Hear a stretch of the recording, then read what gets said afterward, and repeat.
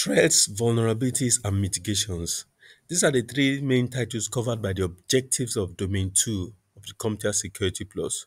Welcome to Cyber Culture Interface. Today we continue our review of the domains of CompTIA Security Plus certification exam.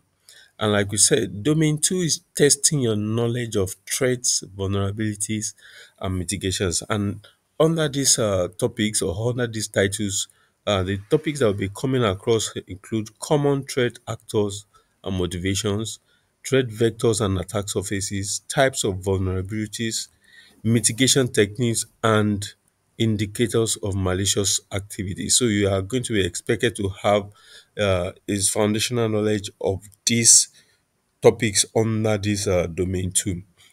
Now we look at the first one: common threat actors and motivations. Your knowledge of common threat actors and motivations should cover your understanding of what threat actors are. So here, there are different types of threat actors. We have the nation state actors, the unskilled attackers, or usually sometimes called the script kiddies. We have the activists, we have the insider threat, we have organized crime, we have the shadow IT, and then the shadow IT is usually is described as when in an organization you have people who are carrying out unrecognized or unauthorized IT activities. For example, a user in an organization might be setting up its own antivirus within the organization or using some softwares or applications that are not given out by the IT support group. So that is meaning that you are shadowing the activities of the IT support. So that's referred to shadow IT. Sometimes it can be malicious. It can be carried out with malicious intent. So this also falls under the threat actors. So these are examples of threat actors. Then these threat actors are, they all have certain attributes. So they can be internal or external. So all these threat actors can be categorized or described as having internal or external. They can be based on resources and funding. They can be described by their level of sophistication and their level and capability. So the attributes of these actors are defined by these three things. There can be internal, external, their resources, the kind of resources, the way they are funded, and they are differentiated also by their level of sophistication and capability. And then the motivations, these threat actors have different motivations. So some are motivated by data exfiltration, espionage. For example, the nation states actors or activists, we can most of the time they are backed by an idea or the intention to carry out an espionage activities. See, this is where you see two different countries, attacking each other. Most of the time, they are trying to extract some secret or confidential information from each other. Then we have other motivations include things like service disruption, like we have in denial of service. Some threat actors are just want to stop your service, like an activist, for instance, might be trying to prove a point or campaigning against an action and thereby shutting down or disrupting the services of a political organization or different organization that they're trying to uh, preach or campaign against. Then we have other motivations could be the purpose of blackmail, might be the intention to for financial gain, might be for philosophical or political beliefs.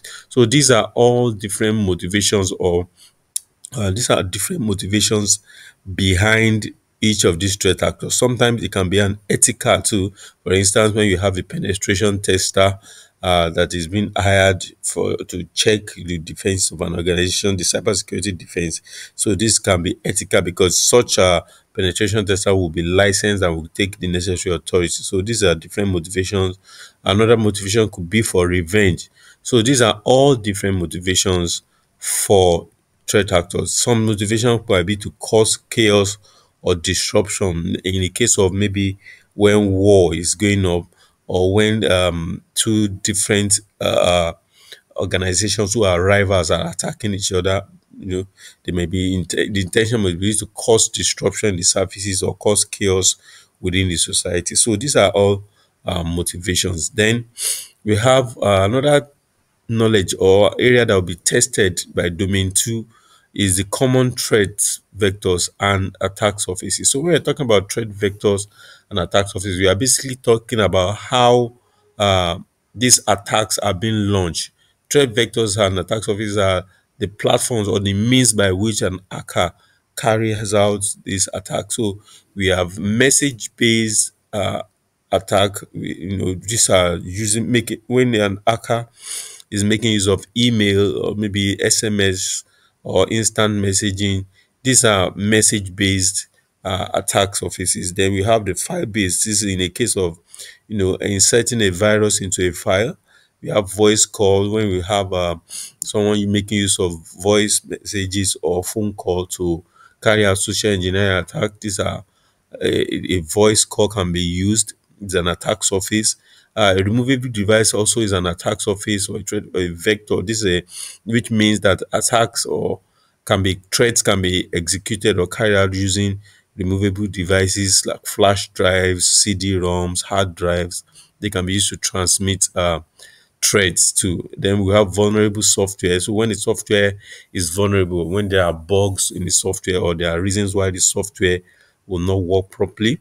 So these are attack surfaces too. Then we under vulnerable software we have the client-based versus agents. Client-based simply means that the software that is residing in your client, and sometimes some of this software do not need a host or a client for them to operate. So we have client-based and agent-less. Then unsupported systems and applications. Unsupported systems and applications too can be a threat, an attack surface, which means attacks or threats can be shipped or carried out via systems that are not supported. This is simply talking about those kind of applications that the producers or the manufacturers are no longer willing to provide technical support. So such systems, when they have issues, they can be a very good way or opportunity for hackers to get into your organization. Then we have unsecured networks. When we have different type of unsecured network, wireless, can be wired, it can be a Bluetooth network. So these are networks that are open. For instance, when you have a network that the SSID is publicly seen, or maybe the pass key is a default key, or pass key is easy to guess, or when a Bluetooth is not properly secured. These are unsecured network and they can be attack surfaces for an hacker to get into your system or your organization. Then we have open service ports. So when you set up your systems and services that are not in use are left open, these are open service ports. They could be reason or they could be very good attack surfaces for an hacker to get into your system.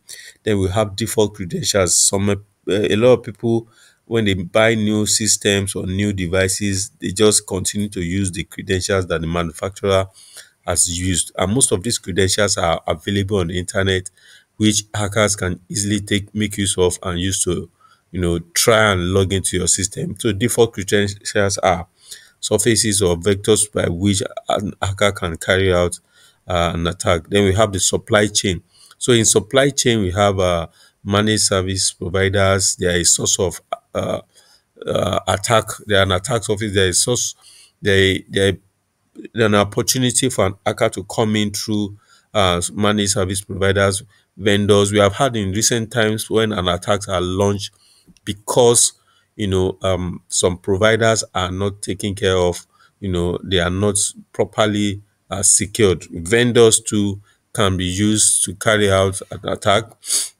Then we have suppliers, all these supply chain. In fact, the supply chain is simply talking about all the people involved in your chain of supply, your all the people that are involved in providing the resources you make use of in your organizations to carry out your production or to produce or to render your service. So the supply chains have a lot of people or have a lot of vectors along the line, which include the suppliers, the vendors. All these people can be a source of attack or can be point at which an hacker can get into your organization. Then we have human vectors or social engineering. These are phishing is simply use of a fake website or fake links that are generated that will lead you to a different site aside from the one you want to visit. The concept of phishing being done via SMS is called smishing. Then we have misinformation and disinformation. This is a very common social engineering uh, way of accessing information by providing different information, impersonation, people pretending to be who they are not. Then we have business email compromise. This is also common. In recent times, we've heard of hackers who compromise organizations' emails and then they divert payment that is meant for services or payment meant for different purposes being redirected. There's a common one that happened during the COVID whereby a popular hacker by the name Hush Puppy was found that money that is meant for procuring COVID vaccines were diverted into a different account because the business email of the organization that is supposed to make the payment was compromised, and then the emails, the wrong payment information was placed inside the email. So these are business email compromise. Then we have pretexting. Pretexting is simply when somebody is creating a message, is creating a scenario that is wrong, a scenario with the intention of a scenario that is false, with the intention of deceiving people to providing information. So it's like the word pretending, but in time in this when you are pretending and you are carrying out via text message. So pretexting is a form of pretending carried out via text message. So this is simply people pretending like a situation is happening whereby that situation is really not happening. Then we have watering hole. Watering hole is talking about targeting a website that an organization visits, people from a particular organization. A good example is Facebook. People, because a lot of people visit Facebook, make use of Facebook. Then a lot of hackers also are on this Facebook trying to carry out social engineering attacks. So this is watering hole. So Facebook in this case could be like a watering hole where they know people go to get information. Thereby, they also go hackers also go to this Facebook to carry out social engineering attacks. So this is a watering hole. Then we have brand impersonation, which means somebody impersonating a brand. Then we have typo squatting. This means that people inserting typo errors with the purpose of deceiving people. For a good example is instead of having yahoo.com, someone can have type yahoos and had an S behind the double O. So that would lead to a different website.